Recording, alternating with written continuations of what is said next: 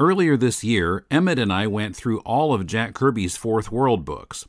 Only after we were done with that did we find out about Old Gods and New, a history of the creation of the Fourth World by John Morrow, released last year.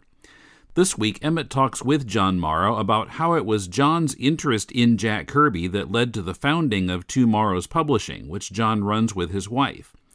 John also talks about how distribution quirks may have inadvertently led to the cancellation of the Fourth World books, how myth runs through all of Kirby's work from the 30s onward, and more. First, if you appreciate the work we do on deconstructing comics on our other podcasts and want bonus content, we'd love it if you'd support the show at patreon.com/deconcomics for as little as $2 a month. Our monthly issue-by-issue look at 1960s Amazing Spider-Man comics is available to patrons, chipping in at least $4 a month. Coming at the end of this month, we discuss the final Steve Ditko issue. Check out our goals and rewards and pledge your support now at patreon.com/deconcomics. This is Tim, and this is Deconstructing Comics.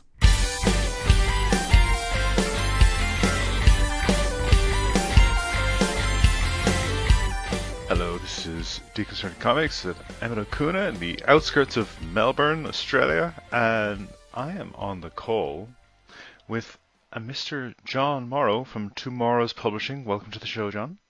Why, thank you, Emmet. It's a pleasure to be here, despite the time difference between where you are and I am.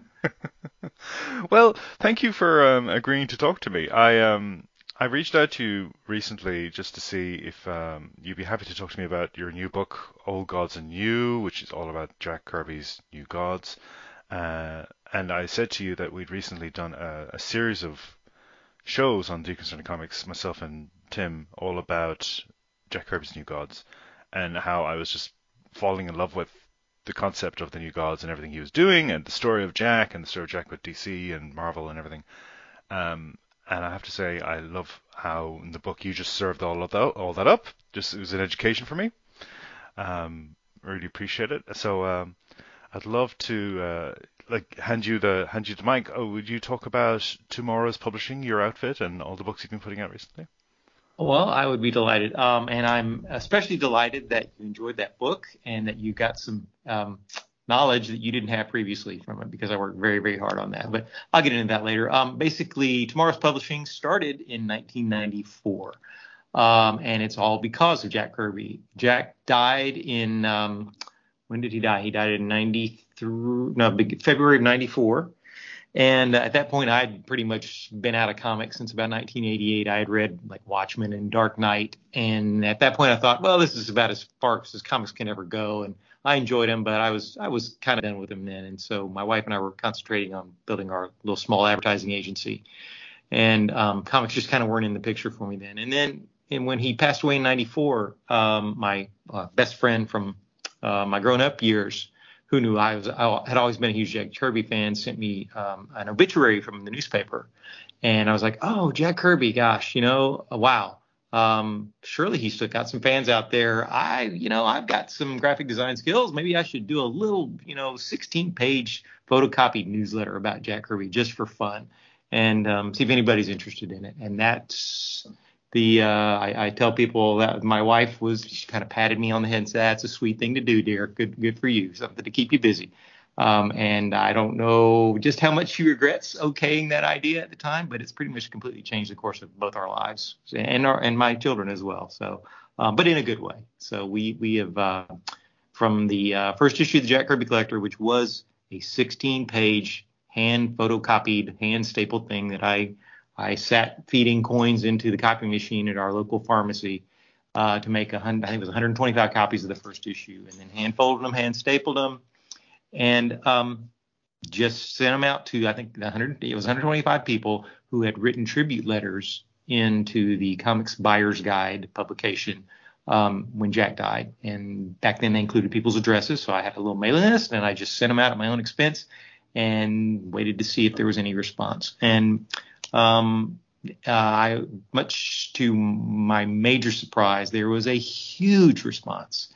And I thought, wow, well, that's nice. This is great. It'll die down. But it never did die down. It just kept people kept sending in money to get a subscription for it. And I kept feeding more coins into the copy machine at my local pharmacy. And, before I knew it, by the 6th issue, I just didn't have time to sit there feeding coins into a copy machine anymore because we had an advertising business to run. So we decided, okay, we're going to have to splurge, and we'll pay to professionally have a printer print issue 6. And for that issue, I decided this may be the last one I do because we may lose all of our money doing this thing. So I'm going to make it the best issue ever. And it was going to be all about Jack Kirby's Fourth World series, which is The New Gods and Forever People, Mr. Miracle, and Jimmy Olsen. And the response to that was even greater than the others. From there, we kind of branched out and started doing the publication through comic book stores. And that did well. And from there, we added a second magazine and a third and started publishing some books about comic book history. Now today, let's see, we've been doing this all about 28 years now. And hey, we're still going strong. Branched out into Lego fandom with a Lego publication and books, and now general pop culture as well. We do a magazine called Retro Fan about all the fun stuff that people my age all grew up with in the 60s and 70s, 80s, all the toys and collectibles and movie stars and TV stars. So it's just been the most fun career I could have imagined, and way more fun than the advertising, which has kind of drifted into the background as publishing kind of came to the foreground and took over. So, but yeah, the Jack Kirby's Fourth World stuff, his New Gods material, that was always my favorite Kirby work. And I was just a little too young to buy it brand new off the newsstands. It ended around 1972, and I started buying Kirby just after that with Commandy, Last Boy on Earth, and then worked my way backwards around 1973, starting getting all of Kirby's Fourth World books. And since then, that's been just a major obsession of mine, and that's what led me to do the book that you just read. Well, yeah, I enjoy just in terms of you unpacking that history. I also enjoy how when I was reading the book, at times you editorialize. At times there's these little sort of moments where you sort of butt into the very sort of point for point historical recording of what happened. And then you'll come in with a little like aside, and I'm going, this isn't the academic style. I could tell. This is not an academic text. I tried to keep it not too dry and boring, academic. So, but I couldn't help it because I'm just so attached to that material, and I have my own opinions on it. And I think some people have kind of missed the mark on understanding Jack Kirby's Fourth World stuff because they know Kirby from the 1960s Marvel work he did with Stan Lee. And that, rightfully so, herald that as some of his finest work ever. I didn't grow up with that 60s Marvel work. I started with Commandy of all things and worked backwards. And, I still have a huge appreciation for the Marvel work. But the Fourth World stuff I forget who it is that said that whatever you read when you're 15 years old is what you're going to always love the best. And I think that was probably the case for me with the Fourth World stuff. I was just consumed with it all. And I was consumed with the fact that DC canceled it in mid-story and he never got to finish it. And that was just always this kind of a mini obsession of mine to know how he would have ended the thing. And that's what I did with issue 6 of the Jack Kirby Collector. I set out to figure out, okay, how would Jack have actually ended this thing? And we sort of found out as much as you can, but Jack was such an instinctive creator. Even if he started out to do what he had in mind for its a quote unquote final story of the Fourth World, by the time he actually sat down with a pencil and a piece of Bristol board and drew it, the story could have come out completely different. He was just that instinctive. And so, but in talking to his associates and, other people involved in the book, we kind of discerned how he probably would have ended if he'd have been able to end it at the time, as opposed to in 1984 when he's kind of pseudo-ended it with a lot of restrictions. So, yeah, and it's funny as well, just in terms of the New Gods as a concept. I coming up as a comic book fan, whenever I heard of the New Gods, it was usually in this sort of, oh, that's that weird thing over there. We don't really talk about it that much, or there was almost this hint of embarrassment about it with certain And this is where the problem you have when you have got a limited select group of people actually doing the reporting on comics and the sort of advocacy for comics. You're reliant on their opinions. What I love about this book is how much you let Jack speak. A lot of it is just direct quotes from him, from interviews you've pulled that he's given to magazines or fan fiction publications. There's one quote here I want to read out because I think it sort of nails his thinking and how thoughtful he was and almost the philosophy behind New Gods as a 20th century invention. He says, "We can't be Thor. We can't be Odin anymore. We're not a bunch of guys running around in bearskins. We're guys that wear spacesuits and surgeon's masks. A surgeon is godlike because he handles life and death. If you want to idealize him, that's the way to do it. A nuclear physicist is Metron. A mathematician is Metron. A guy who works a projection booth in a theater is Metron. We're trying to know everything. We've got the equipment to do it. That's where Metron's chair comes in. It's one of our gadgets. That damn chair can do anything." And when Tim and I were reading New Gods, I kept saying to him, I don't know if Jack Kirby's read Martin Heidegger or if he's read lots of existentialist philosophy, but I'm feeling that from this work. There's this sense of technology, how humanity interfaces with technology is going to change us fundamentally. And that seems to be a theme, certainly with Metron. And his understanding of what myth is, the idea of what myth does for humanity, is very present in that passage. The stories we tell of ourselves that make sense of our reality in that moment. This is where I get excited by Kirby. I feel like he's somebody who's wrestling with his time. Well, yeah, and right. What was his tagline for the series? "This is an epic for our times." Was the initial blurb that he used to promote it, and it was all about, this is our new mythology. That was the whole idea of new gods as opposed to old gods. And Jack was remarkably well read. I mean, to be a guy who grew up in the slums of New York City in the 1920s and 30s, and who worked all the time, I'm still flabbergasted when I'm finding references to things that he had to have read in order to convey in his comics. When did he find time to read? I don't know. And his family associates aren't really quite sure either. I don't think the guy ever slept, frankly. He must not have, because there just weren't enough hours in the day for him to draw as much as he did, even as fast as he was, and still have time to spend with his family and read as much as he did. But yeah, the whole New Gods epic, and it's called the Fourth World, and we talk about that in the book of why in the world is it called the Fourth World? Is it because there's third world countries and this is the fourth world? There's several different interpretations of where that name came from, and we talk about them in the book. But regardless, Steve Sherman, one of his assistants at the time, said he thinks Jack just thought that sounded cool. There wasn't any real meaning behind it. Of course, one of the other things is that, which we kind of went into depth on, was that it was a typo on a cover of Jimmy Olsen that caused it. Read the book and you can decide which one of the possible answers makes sense. But in any case, it was something, he was trying to do something completely different in comics, and he did. At that point, no one had ever done 4 continuing series that all tied together into one kind of story tapestry. And it was totally unique for its time. And, since then, right, we've seen Crisis on Infinite Earths, which is one long maxi series. I'm trying to think if we've seen anything that really is still comparable to what Jack was doing, 4 different titles, all interweaving into one story.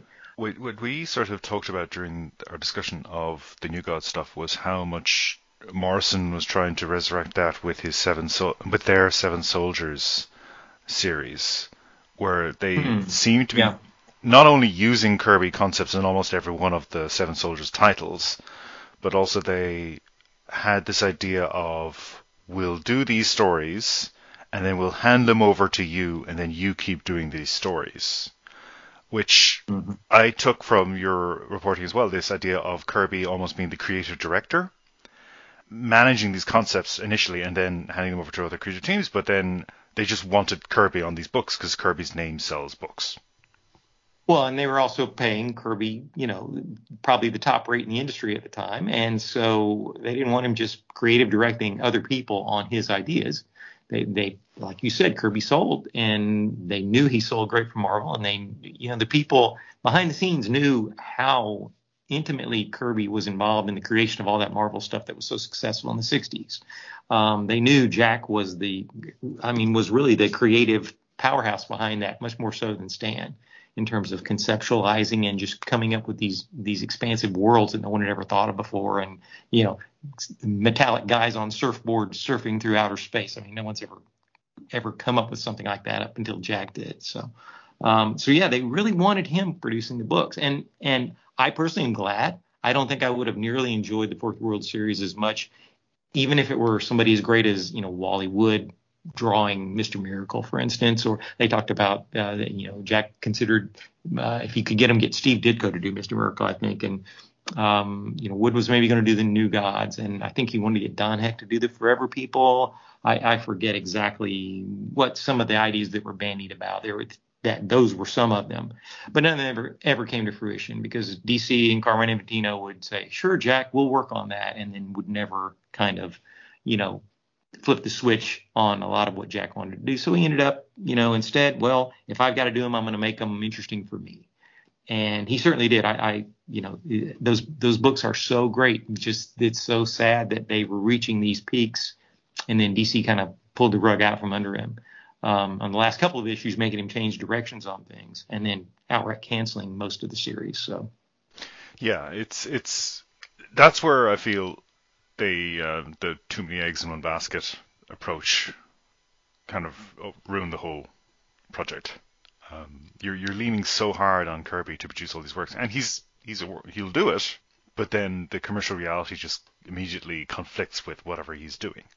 Well, I would take issue with that. I don't think it was too many eggs in one basket. I think it was too many cooks in the kitchen. I think they should have just left Jack the heck alone, yeah, and let him keep doing the books.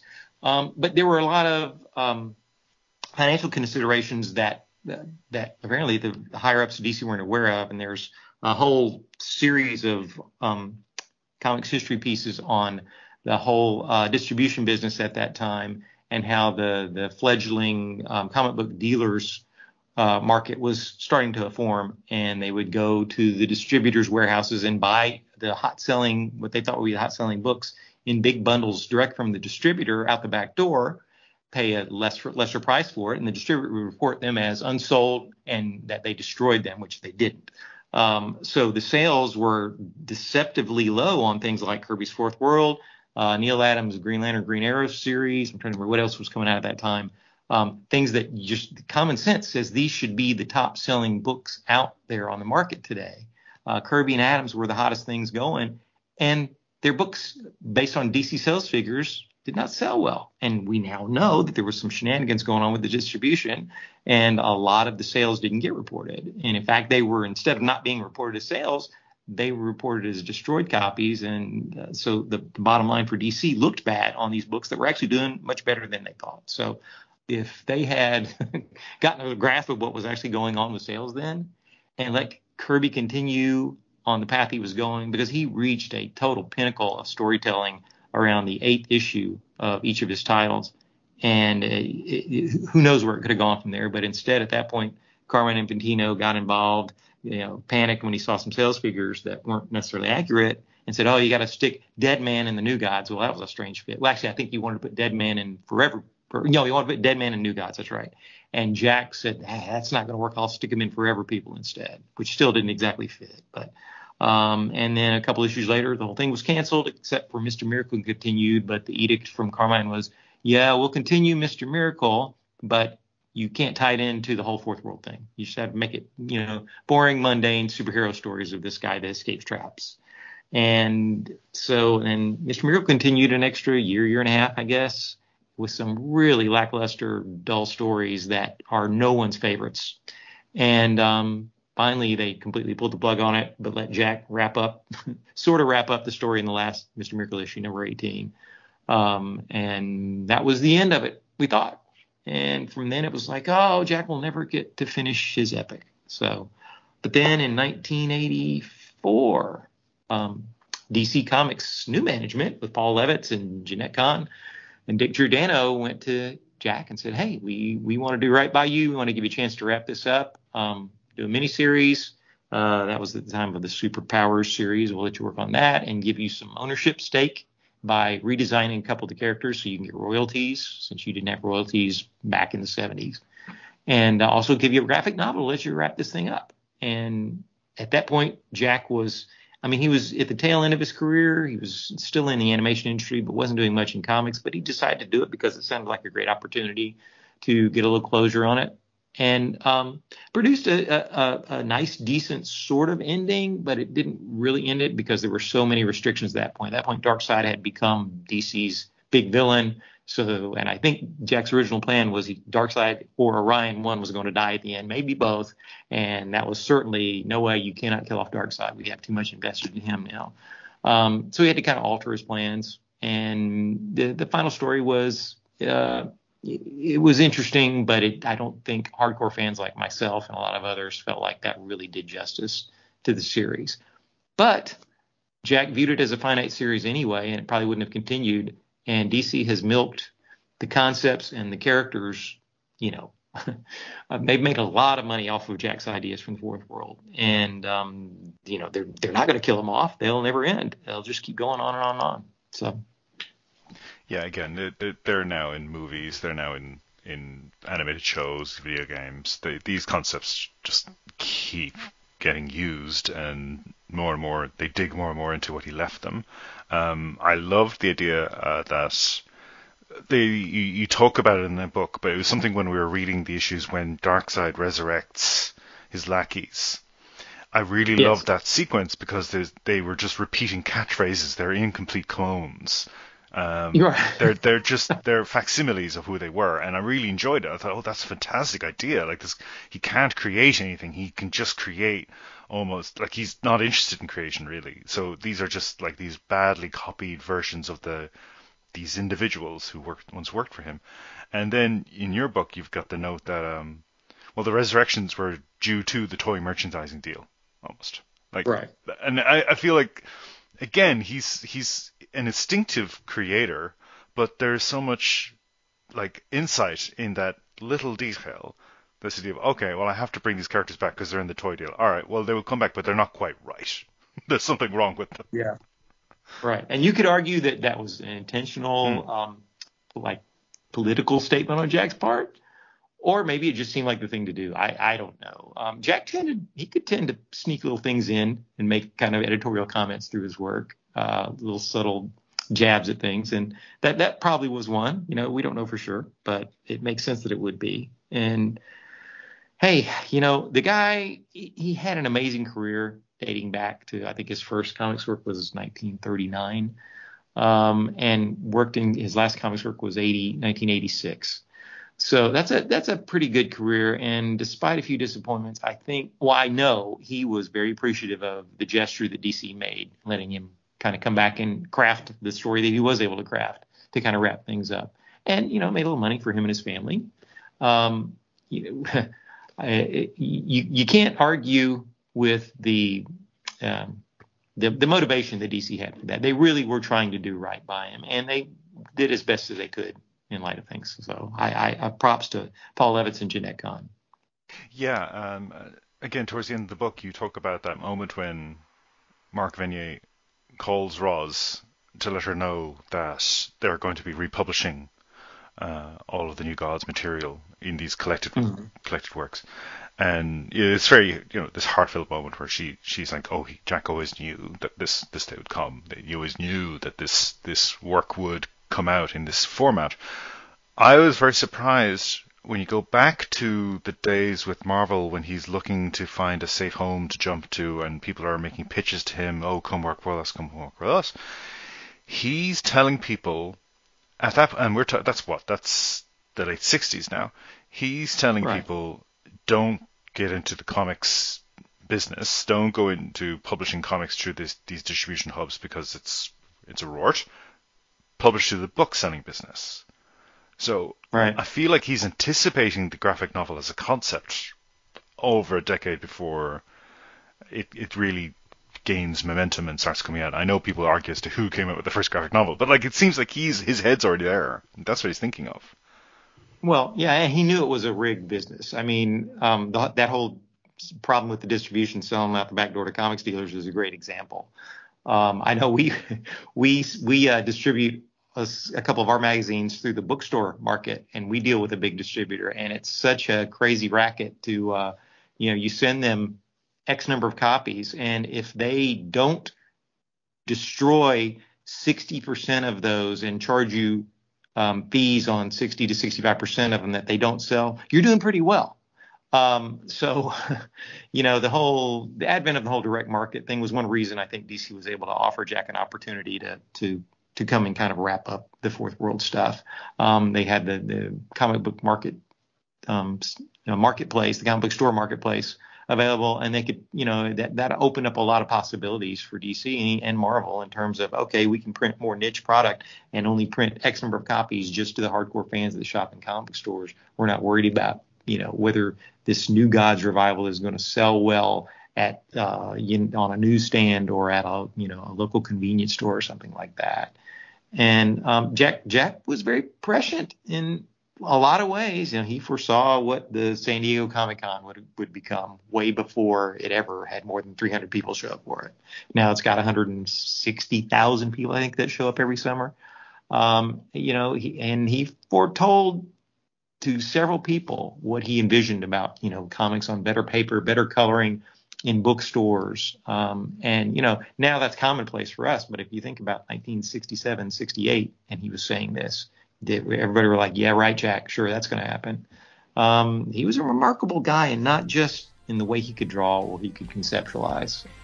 Coming up, controversy about how Kirby wrote, mythology in all of Kirby's work, the existential dread at Marvel when Kirby left for DC, and more. But first, a reminder to join us for 20th Century TV and music trivia quiz videos and more on our Patreon page. Every month, patrons donating $4 a month or more also get a full-length podcast episode reviewing an issue of The Amazing Spider-Man by Lee and Ditko, and will continue through the transition to John Romita Sr. Check out our goals and rewards at patreon.com/deconcomics. If you'd rather give a one-time donation, you can do so via PayPal by sending it to mail@deconstructingcomics.com. We appreciate your support. Hi, I'm Sophie, and I haven't seen a lot of movies. Hi, I'm Paul, and I'm here to help with that. And we are SP Film Viewers. Each week, we take a deep dive into films that Sophie is seeing for the first time, some of which are deemed classics, some of which are my favourites, and some are just to try and get a reaction from her. We don't take ourselves too seriously, but we have a lot of fun talking about what we've watched. And we hope you have fun listening to our light-hearted thoughts and ramblings on this cinematic journey. So tune in every Thursday on Apple Podcast, Spotify, and wherever you get your podcasts from. A lot of people don't like the way he, if you want to call it that, wrote. And by that, I mean the actual filled in the dialogue words and the word balloons. A lot of people didn't care for that. I was kind of raised on that. So I wasn't raised on, Stan Lee's little quippy way of writing. I discovered that later. So seeing Kirby's actual dialogue never threw me for a loop at all. Occasionally there was an odd thing. I go, oh, why is that in quotes, or why is that in bold type or something? But I always thought he told a great story, both visually and with the written word. So, but there's a whole lot of people that go, oh, Jack couldn't write. And I'm sorry, I have to take issue with that. Just because you don't like his style doesn't necessarily mean he can't write. And I think Jack's written words hold up a lot better over time than a lot of Stan Lee stuff do, frankly. So, I mean, we go back to where did he find the time to read thing, because that idea of putting certain words in quotes, I mean, that's very common in older writing, particularly in philosophy as well. This idea of, I'm now introducing a concept, quotes. Mm-hmm. That's how the Right. writer would indicate to the reader, now we're going to be talking about this idea. And that's where I feel that comes from as well. So he's clearly drawing on an eclectic array of sources. And one note you make, which mentioning Stan Lee sort of brings us onto this track because, particularly with Thor, Stan Lee would tell the story about, oh, well, I was always interested in Shakespeare and mythology, and that's where Thor comes from. Whereas in this book, you trace this lineage of Kirby's use of mythology from his very early comics work all the way up to Marvel and on. It's the spine of the book, his interest in mythology. And one aside you introduce is Captain America's mask even features Mercury's wings above the ears, which is such a lovely, like, there's the proof. That's where his head is. He's thinking in these terms. He's thinking about modernizing mythology with Captain America. He's thinking of introducing Thor into his comics from the early work he's doing. Thor comes up 2 or 3 times. So this idea that Stan Lee sort of came up with Thor, sui generis, whatever, he just has the idea. Kirby's already at the coalface with these concepts.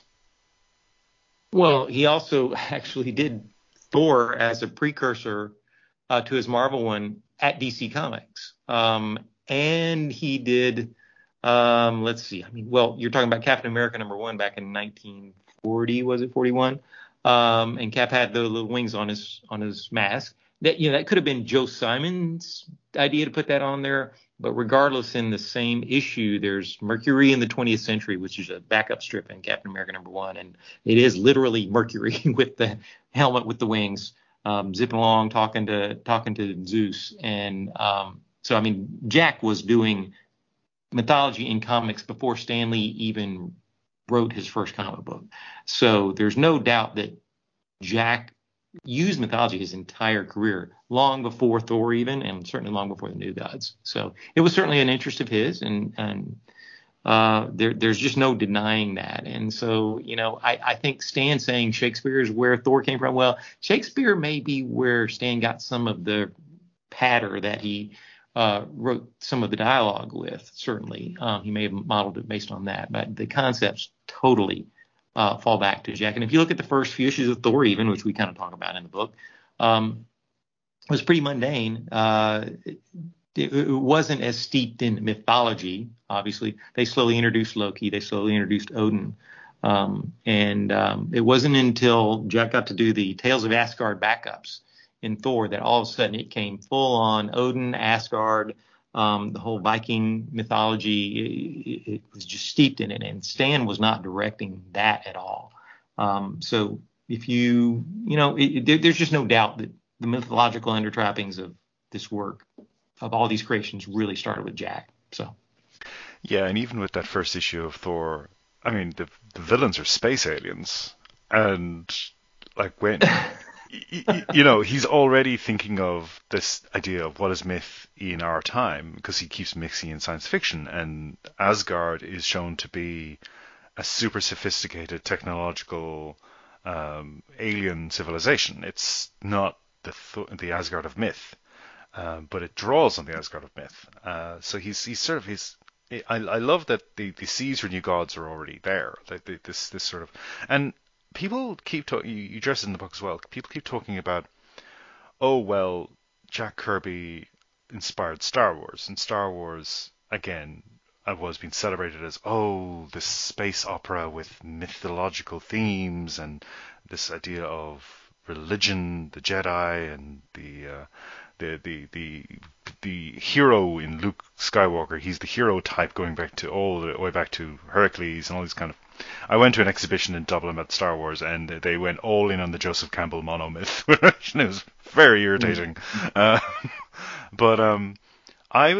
Was there something in the water at the time? Or was it Jack Kirby, or was there a general interest in this? Because I also grew up on an animated show, which is a French-Japanese animated show called Ulysses 31, where you took the Greek myth of Ulysses and you set it in the 31st century, and you had the idea of spacefaring gods, and you had these super sophisticated godlike space empires. That feels a bit like Kirby, but I'm also sure if the guys making Ulysses 31 were reading Kirby, or is it something that was also out there? People are just thinking of gods in this way. Well, the fact that Jack pioneered putting this stuff in comics would lead me to say that there's some influence. Maybe it's very indirect, roundabout through 2 other influences, But nobody, just like the Silver Surfer, nobody put a guy on a surfboard surfing through space until Jack threw it in the Fantastic Four. Before then, that was just such a mind-blowing concept for comics. No one would do something that outrageous and expect people to buy it. And they did buy it because Jack sold it so convincingly. So the whole New Gods thing, he experimented with the whole idea of gods on Earth, obviously in the 60s with Thor. And he certainly wasn't the first person to use mythology in comics, but he was the first person to use it the way he used it. And to expound upon that and, take it a step forward into modern times and even theoretically a step forward into what it would be in the future. So, yeah, it wouldn't surprise me that strip that you're talking about, which I assume was in the 80s at some point, in the 1980s, would have had some at least indirect influence from Kirby's earlier work. Yeah. The other thing I wanted to quickly touch on as well is the dark side of it all. Darkseid as a character, Darkseid as this continuing moneymaker for DC and the various multimedia projects. He's now landed on the big screen. It was a bit of a disappointment, but he's definitely there. Well, the little screen, depending on how big it is in your house. Yes, the animated Darkseid's not too bad. But you have this quote. I think it's Kirby being interviewed by Vanier and Marv Wolfman in 1986. What Darkseid stands for is what I've been fighting all my life. I've always wanted to be left alone. A Darkseid won't leave you alone. A Darkseid wants what you've got just because you've got it. He doesn't know any way to live except to get as much as he can. And not only is that a fantastic concept for this particular villain, it feels so of a moment right now. It feels so like we're now at the mercy of all these ideologues and monomaniacs in our media and our politics who just want everything. And I don't have the quote here, but you had something from Kirby where he said, I don't think we'll actually see something like Darkseid. And I had a chill went down my spine. I was going, Jack, no, we've got loads of them. Well, Jack fought in World War II, so he had a good taste of Hitler firsthand, and I'm sure that had to, like it did most anybody else that lived through that experience, that had to affect how he viewed people and entities in position of power. And there's benevolent, powerful entities, and there are the other kind, and unfortunately, a lot of the people running comics companies were the other type. And with what he went, I mean, he had so many frustrations working at Marvel in the 60s. It's no wonder that Darkseid came out of his imagination, because he's kind of sort of the sum total of all the frustrations that he dealt with throughout his career in the comics industry up to that point. And also, according to Mark Evanier, a lot of the political stuff with Nixon and other things that were going on around that time came out in that character. But the character, yeah, he's still relevant today. I mean, but there's, good grief, there's an issue of Jack's other series, OMAC, that somebody wrote in and said, look, OMAC number 2, there's Donald Trump right there at the villain in OMAC number 2. And I'm like, well, yeah, I can definitely see that. I'm hesitant to put too much of a, one-to-one fortune-telling twist on everything Jack said. I think Jack was just a very perceptive guy, and he knew human nature very well, and he knew that there were people in this world like Darkseid, and there always will be, and we're always going to have to, slap them down when they rise to power. And so the fact that you're seeing people today that are like, oh, that's Jack foretold this guy. Yeah, but he foretold the guy that's going to be doing that 20 years from now and 50 years from now and 100 years from now, because that's human nature. Jack knew human nature very well, particularly the dark side of human nature. And I imagine that's where the name Darkseid came from. Jack was just channeling the dark side of human nature. So. Yeah, no, that's fair. And I think that's what makes him a compelling antagonist. But I also just love how in the comics he just comes off as really petty. And then like you wrote off the latter half of the Mr. Miracle run, and like I know where you're coming from there, but I genuinely love the last page of the Mr. Miracle series where Darkseid he's a petty bitch. He's like, I ruined the wedding, haha. I love that. I think it's great. Oh, I love that last issue. That was such a nice last little salve on the wounds of having the series canceled. But yeah, no, that last page is great. Yeah, it's like, yep, you got away from me, but I did manage to spoil your happiness. So it's sad that there are so many people like that just want to ruin things for others just for the sake of ruining them. Like you said, Jack said, Darkseid just wants what you have just because you have it, and he doesn't. So, yeah, I hate people like that personally, but that's part of life. We all have to deal with them. Yeah, and there was something else. I've seen people talk about this now more and more. I've seen even YouTube videos about this, but the sort of Vince Coletta controversy with Kirby's work and the poor rendering of Kirby's work. That's what I was familiar with, but I did not know that so much of his stuff was just being taken straight to Marvel and being displayed in the Marvel office. And there's a cruelty to that too. Like I kind of like Jack's, like that line where he says, "I just want to be left alone."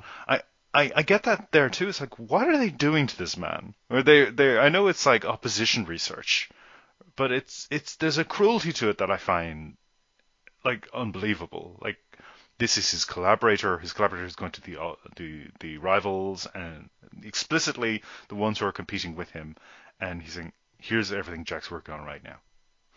Well, you've got to realize in 1970, when it was announced that Jack Kirby was leaving Marvel to go to DC, there were some very, very nervous people at Marvel Comics. Least of all was not Stan Lee, when they were sweating very profusely when Jack left, because the thought was, oh my gosh, they may put us out of business. They've got Kirby.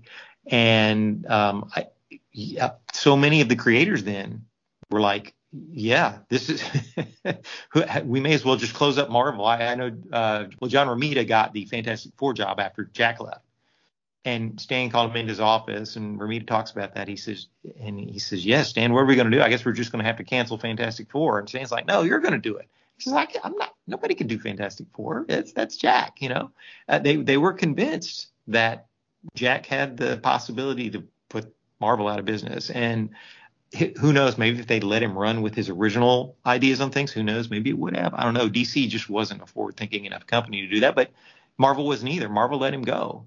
If they'd have made him a better financial deal and a better working situation at Marvel in like 1967 when they sold the company, Jack would have stayed there. He might have done these Fourth World Series there, or it would have turned into something even more grandiose.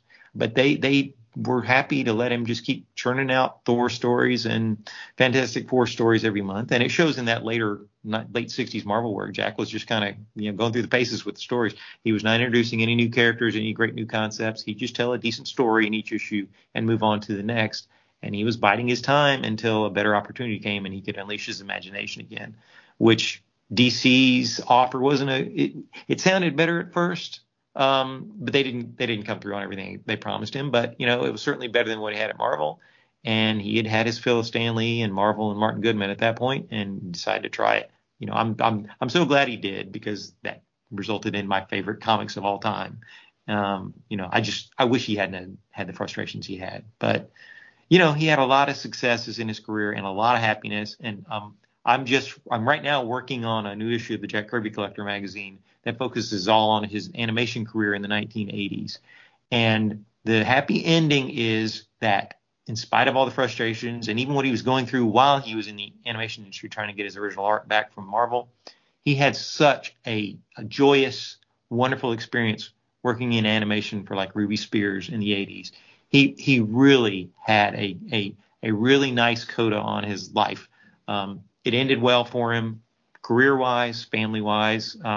He went out on a high note. And the fact that Ross said, yes, Jack always knew they would reprint this stuff, I genuinely think he knew that. I think he went to his grave knowing my stuff will be appreciated the full way I wanted it to sooner or later. And, we're just now seeing it. And we're going to see, if daggum Warner Brothers would ever get their act together, we would see a proper New Gods movie. I'm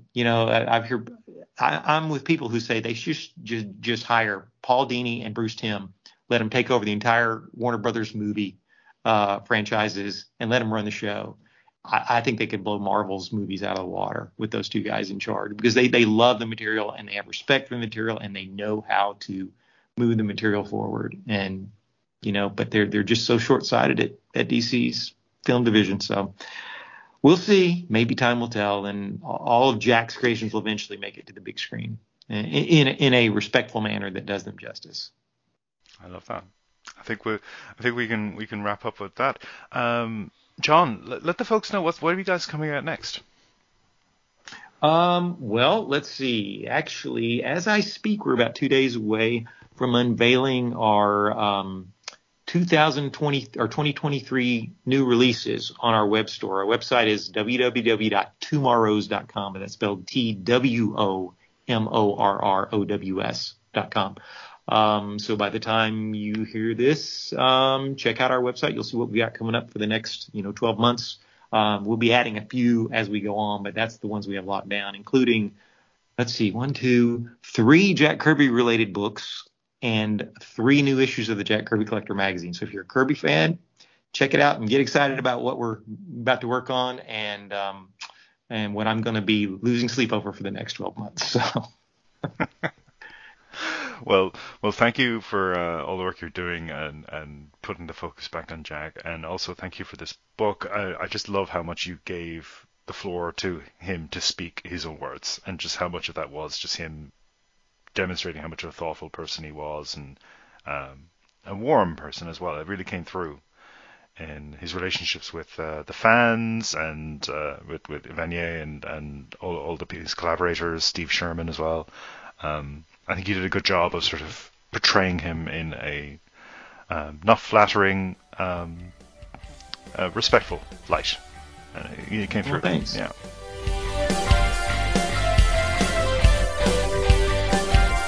Old Gods and New by John Morrow is published by Two Morrows. You can help the Deconstructing Comics family of podcasts by joining us on Patreon at patreon.com/deconcomics. And go to deconstructingcomics.com to connect to us on Twitter, Facebook, or YouTube, to shop on Amazon to support the show, and to find links to subscribe to the podcast. Our theme is by J.B. Anderton. If you're looking for some constructive feedback on your comic, send it to us and we'll critique it on our spin-off podcast, Critiquing Comics. Send it to mail@deconstructingcomics.com. We'll read it and record our critique. It's been a while since we talked about Charles Schulz and Peanuts on the show, so next week we're going to remedy that. The topic is very specific: dialogue-free Sunday Peanuts strips from the period of 1957 through 1961. We'll talk about what these strips tell us about Schulz's storytelling and about specific characters, what earmarks them as being from this era of Peanuts, and more. So join us next week for Schulz's Silent Sundays. Till then, this is Tim, and thanks for listening to Deconstructing Comics.